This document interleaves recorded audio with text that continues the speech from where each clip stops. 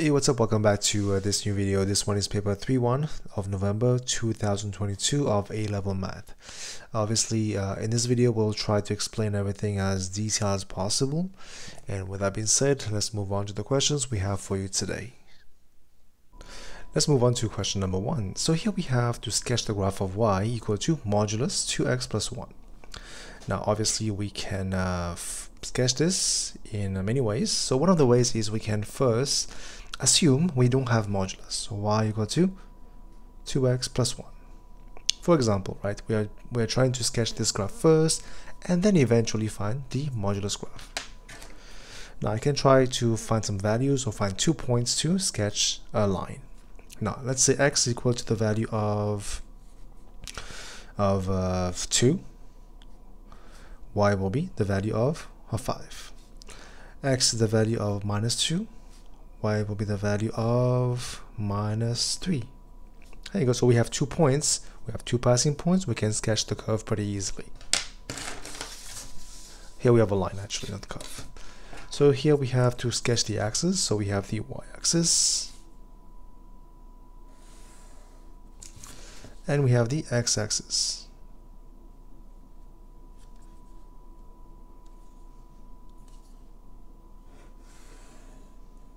Okay, now let's scale this. We have 1, 2, 3, 4, minus 1, minus 2, minus 3, minus 4. Here we have 1, 2, 3, 4, 5, 1, 2, 3. So minus 3, minus 1, minus 2, minus 3, 0. 1, 2, 3, 4. Here we have to label this as your y-axis. This is the x-axis. This is 1, 2, 3, 4, minus 1, minus 2, minus 4. So basically to sketch a line, we just need 2 passing points. The first point is 2, 5. So 2 is here. And 5 will be this one. That's the first point. Now the second point is minus 2, minus 3. So minus 2. Minus 3 should be right here. Okay, now we can join these two to form the line first. This is my line as seen right here. Okay, so one thing we can do now is we can check, okay, where does it cut my x-axis? At x-axis, y is 0. So x will be the value of minus half. So let's label this as minus halfway meets my x-axis. Now right here on the y-axis, x is 0. Y will be the value of 1. So the y-intercept will be at 1 right here. Okay, so this is step number 1. So this is the graph of y equal to 2x plus 1. Now we do know we have to sketch the graph of modulus. Modulus just means everything below the x-axis will reflect upwards. So here we have the point minus 2, minus 3, so it will become minus 2, 3 instead. That's the idea behind these questions. Here we go. So the point will reflect to the other direction, and you will have this one as your answer. So finally, your answer will be the red line and not the other one. There you go. So label this as your graph. Red one will be y equal to modulus 2x plus 1. Now, serious question, obviously, we should know this line, the equation is y equal to 2x plus 1. And what is the equation of this line?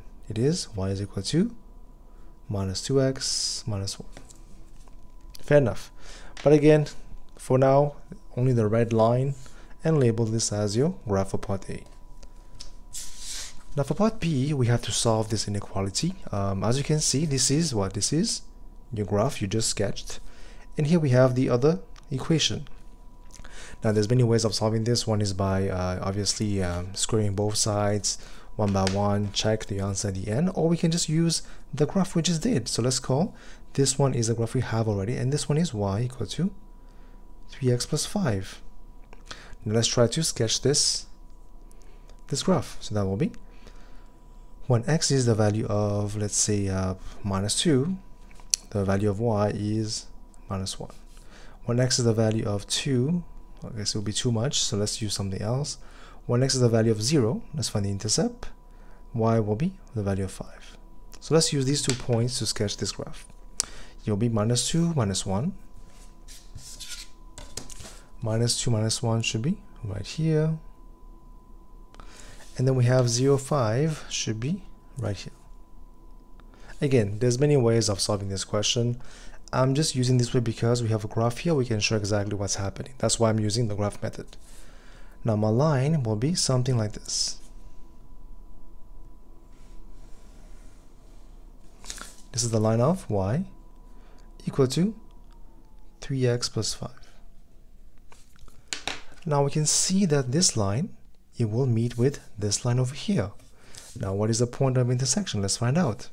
By using, of course, substitution, we can find this. So this is y is this, replace. You will have minus 2, x minus 1 is equal to 3x plus 5.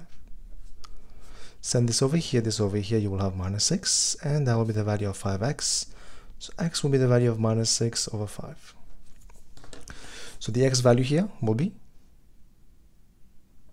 what they meet is minus 6 over 5.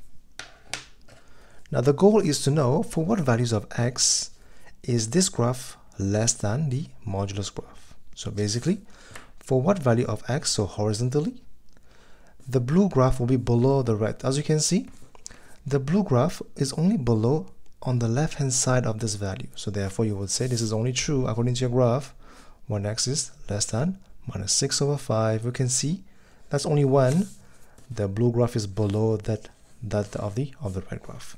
This is your answer for part B, and this is your question number 1. Now let's move on to question number 2. On a sketch of an organ diagram, shade the region whose points represent the complex number z, satisfying this, this, and this. So one by one. For the first one, we have to write z minus, of course there's nothing here, that will be 0 plus 0i less than 3. So whenever it is in this form, I can understand why this is. This is simply a circle with center 0, 0 and radius 3. Now for this one, it's pretty easy. It will be the vertical line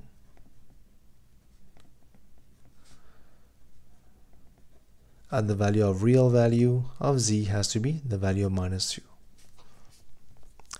Now for the last one is just basically arguments. So let's try to sketch this one.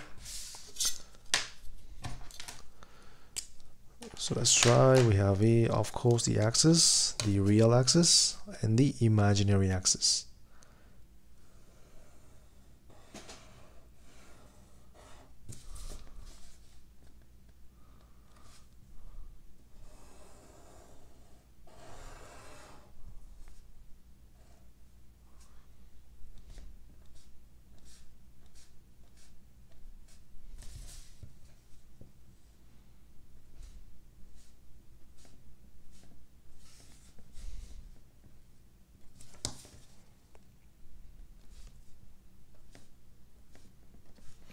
Okay, so let's go. This is the point O.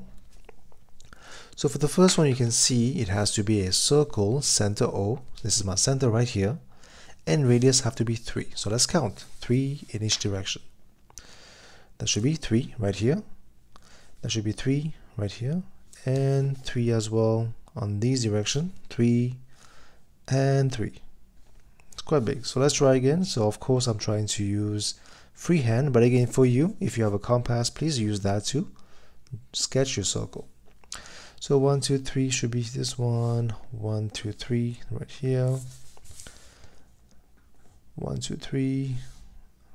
1, 2, 3 right here. Okay, it will not be perfect because I'm trying to use freehand method, but for you, try your best to use a compass so you can have a perfect circle for your answer.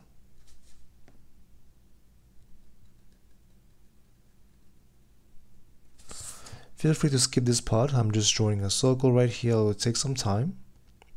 So feel free to skip this one until the end of this answer. So we have to draw. I'm trying to draw the lines to form this circle. Here you go. Finally, almost done. Okay, so here you go, and here we are finally. This is my circle. Again, it's supposed to be perfect. It's not perfect, but you get the idea. Have to be a circle with radius 3. 3 here, 3i, minus 3, and 3. So here we have to have a vertical line at z minus 2. Have to be this one. Minus 2 had to be a vertical line. Cool. And then for this one have to be argument of z has to be pi and pi by 4. So pretty easy. Pi by 4 is what? It is 45 degrees. Have to be exactly in the middle. So let's use a few points here. That should be on, let's use red color. This one. 45 degrees should pass exactly in the middle. The line y equal to x. There you go. Now this is 45 and 180 obviously is this one. This is 0 and pi, right? 180. That should be this one, which is my other line for my argument of z. Now let's shade the region that we need to shade accordingly. So for the first one, we can see has to be inside of the circle. That's the first one. Second one has to be on the right hand side of this one. So inside and right hand side of this one right here. Then finally between those two have to be between these two. So combining everything together, you will have to shade inside the circle on the right hand side of the vertical line, but inside the red line. So you will have this as your answer, of course including the lines, the borders as well for this one. And this will be your answer for question number 2. Now let's move on to question number 3. So here we have to solve the equation, giving your answer in the form of this one. So one by one, let's try to solve this one.